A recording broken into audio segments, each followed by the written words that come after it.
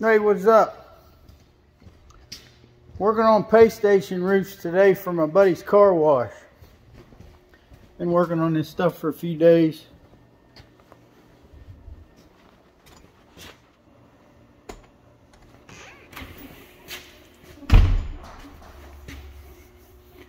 Probably have a hard time telling what the hell that is. It's upside down right now. The roof's going to be a 312 pitch. Little trick right here, you know, if you're setting something like that. I cut me a block of wood that's 6 inches right there. 6 inches in the 2 foot of that level right there. Puts me on the angle that I want. And it's kind of neat that thing's sitting there like that because it's just balanced on that pipe. Pretty much nothing you see being used here was designed for that purpose, but it works. And we're good there. Tacked up. Doing fitting this pipe, you know, like where these fits come together with these. You got these different copes on pipe, and there's a good video I saw on, I think it was weld.com, where they used a piece of angle iron to get a cope fit. I don't do it that way, but it was a good idea. And once you know what your cope fit is like, and you got one cut that fits good, you make a pattern. And I wanted to show these patterns. I've been messaging with one of my buddies up in Pennsylvania, and they've been building some stuff up there, and I wanted to show them and anybody else that wanted to see. Like, this is a cope pattern for that pipe.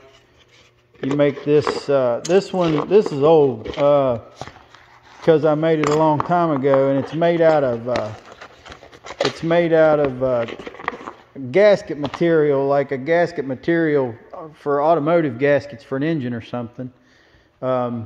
This pattern here,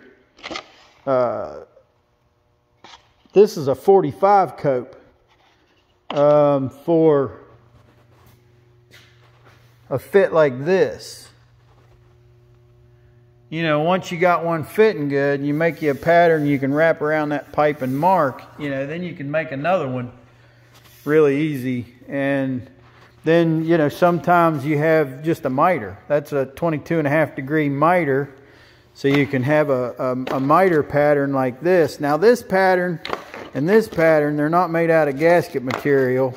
What they are, these are paper that I've laminated. I got a laminating machine, like you can pick one of those up at Walmart. And what's really cool about those, not just for patterns, but they're really good for cut lists. Especially if you think you're making a cut list for something you might need again. Because once it's laminated, it's really tough. You can see, like right here, I wrote that on there on the paper and then laminated it, and you can't erase it. But if you laminate something like this and you want to write on it, say it's a cut list, and you want to make check marks as you cut stuff, see, you can get these erase markers like you'd use on a whiteboard. You know, you can get one of those, and you can write on here whatever you're doing, whatever you want to write on there, you know, and you can erase this. So you get rid of it. Maybe if you didn't decided later that you didn't want it there or whatever, you can do that. Just some thoughts on the patterns I wanted to show you. And you know, when you're working this pipe on your jack stands, it's nice to have a pipe wrench around. Sometimes you'll be rotating that pipe.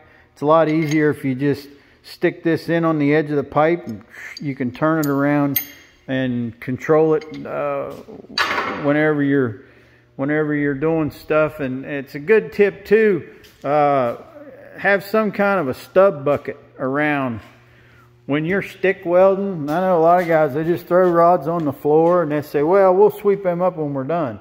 Well, you'll have a lot more to sweep up. You know, you got the rod in your stinger. You got to drop it. Why not drop it in the bucket? If you drop it in the bucket, you ain't got to pick it up later. But we'll be revisiting this later, you know, when you can see more what the hell's actually going on. You can't really tell what I'm doing too much here as far as the pay station roofs. But,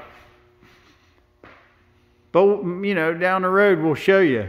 This is just construction phase. All right, y'all. We'll holler at you later.